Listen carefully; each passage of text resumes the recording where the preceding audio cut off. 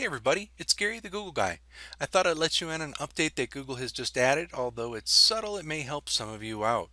You can now export presentations in Open Document Presentation format from Google Slides.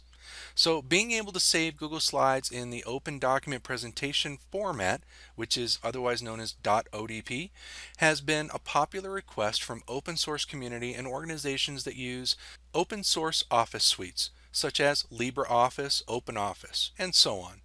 Starting today, you can now download your Google Slides presentations in ODP format.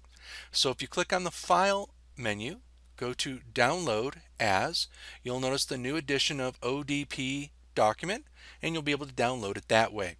So with this update, you can now import and export all three major open document file formats: .odt files for documents, .ods for spreadsheets, and .odp for presentations. I just thought I'd let you know about that new update. Thanks everyone. Have a great rest of your day.